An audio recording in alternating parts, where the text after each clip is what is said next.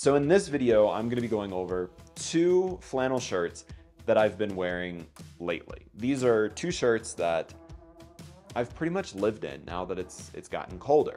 I really enjoy flannel. I don't wear it because I'm, working out in the mountains and I need a $500 shirt. I'm not wearing it because it matches my sneakers. Both of those worlds I don't really fit into. So I just need a flannel shirt that looks good. It's gonna last me a long time and it's serving a purpose. It's keeping me warm. First up is the shirt that I'm actually wearing right now. This is the Mountain Overshirt in red buffalo from the Normal brand. And I really like wearing this shirt. I've fallen in love with this thing. For reference, before we get into this, I am 6'1", I'm 180 pounds, and I am currently wearing size medium. Now, this shirt has more of a slim, tailor-fit look. It is gonna be a little bit tighter because it is that slim fit. It's gonna look great on its own, but it's really gonna look good under something like maybe the wax trucker jacket. The mountain shirt that I'm wearing right now is created using 100% cotton. The cotton is thick yarn, so you get kind of a loose weave, which helps keep you warm. And it is finished with an acid wash to give you a little bit more of a vintage look, which I 100% am in love with. Now, the Normal brand absolutely hit the nail on the head with this one because of the collar. And I have this issue a lot with flannels, and I have this issue with the next flannel that I'm going to be talking about. Now, it's not a, if I see this, I absolutely hate it. It's something I'm willing to deal with if the flannel is nice. In this case, this flannel is a little bit stiffer. Now, it's super soft, but it holds up and it doesn't kind of butterfly open like I'm wearing some like 70s like groovy disco butterfly lapel. Nothing against that if that's what you're into. It's just not me. Moving down from the collar, we have 2 really nice buttoned chest pockets. And then moving even further down, we do have buttoned sleeve cuffs. You get 2 options, one a little looser, one tight, and then one down here, which I love this one because when you're trying to roll it and that one's buttoned, it makes it a little hard, whereas you can just kind of open it up and everything is nice. Now, I really love this thing. It's so soft, it's so comfortable, and the Normal brand does really good at creating high quality products because I've been wearing this thing and just like never taking it off. It's super comfortable, but I really think that this is gonna last. Looking at the construction and the build quality of this, I think you've got a lot of years out of this thing in your closet with, pretty heavy daily use.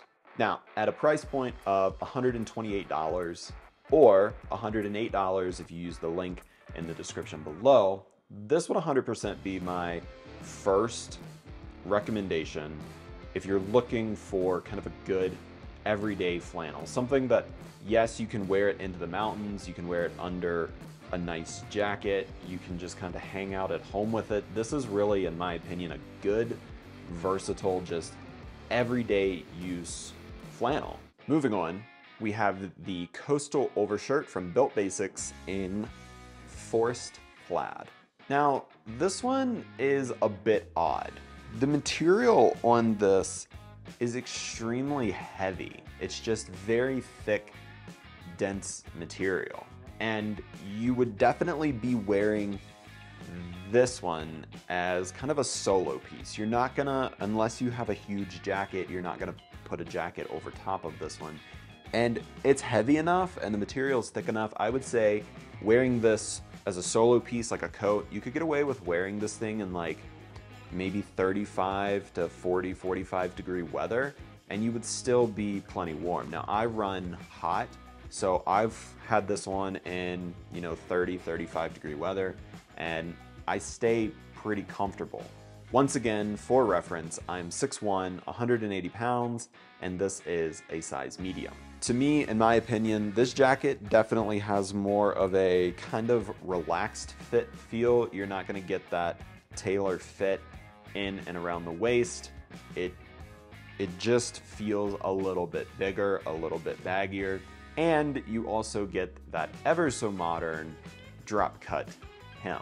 If you wanted to be a little bit more trendy, you could order a size up in this and then pair this with a hoodie underneath. I think that when Bylt Basics was creating this, that was a little bit more of what they were going for. Somebody who's gonna be wearing this kind of as that trendy streetwear piece. But I've found that I really just kind of like it solo on its own, wearing it as like a shacket almost. But enough about that, let's get into the material. This flannel is constructed of 85% polyester, 12% rayon, and 3% spandex. So you do have a different build quality and material in this one, whereas the previous one is 100% cotton and thick yarn. Now, I am pretty positive that the color on this one is actually stamped on. So with a lot of higher quality flannels, you're gonna see them pre-dye the yarn before they put the flannel together. Whereas with a lot of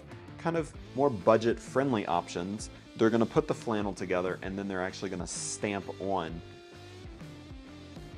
the flannel, the look that you would normally get. Now, I know a lot of people might be thinking, well, that's not good. Well, maybe not, but this thing has been through multiple washes and has been in multiple wet, snowy environments. And I've really had no issues with the colors even running into other clothes or fading. I mean, I've worn this thing pretty heavy and it's held up fine. So I told you in the last one that I didn't really like the collar of this one because, as you can see, the collar flares out. Now, Bylt has done a really good job at making this collar smaller, so it's not like you're wearing an actual button down where it's a bigger shirt or even a heavier jacket. But I think because of the stretchiness in the material and the shorter collar, and it is significantly heavier than the last one, you get that butterflying effect. I'm not a huge fan of that, but to be wearing this jacket in the mountains most of the time, I have this buttoned up pretty close up top, so that goes away. So moving down from the collar, we still get 2 buttoned chest pockets. Great quality, nothing to complain about. I rarely ever use these things. Going down to the sleeves, this is where I'm half satisfied.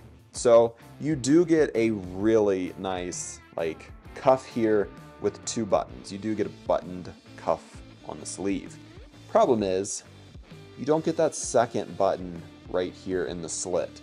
So when it comes to rolling these, your first kind of flare is easy to do. The second one gets a little tighter, and maybe it's just me, but there's no way to get that third one unless you take it off, roll the third one, and then put it on.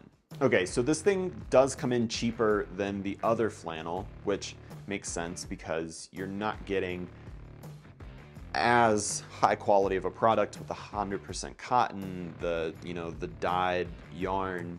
You're getting polyester and spandex.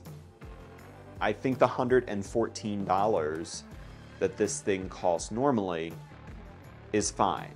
You can get it on sale. Bylt Basics does a ton of sales, and it's on sale right now at the time of this video for $80. Now, if you use the link in the description below, you get an extra $10 off, making it $70. I think that $70 to $80 range for this is absolutely fair. The $114 is a bit of a stretch for me, but like I said, they do sales all the time. If you absolutely need it, you could 100% buy it at the $114 price point, or at normal price with a $10 off, you're right around $100. I think that's fair. And once again, links and discount codes are in the description below. I know there are thousands of flannel brands, types, materials, everything. These are just two that I've been rotating in my personal closet. I love them both. They both serve two different purposes. And if you have another one that you really, really like that you think I should check out, leave that in the comments down below. I'm always looking for suggestions. Most of the time I'm searching for them by myself, so if you leave them in the comments, it might help me discover that one-off item that we've all been looking for. So, comment down below if you've gotten any value out of this video. I'd love for you to subscribe, hit the notification bell, because I keep saying this, we've got some big things coming and you're not going to want to miss it. See you in the next one.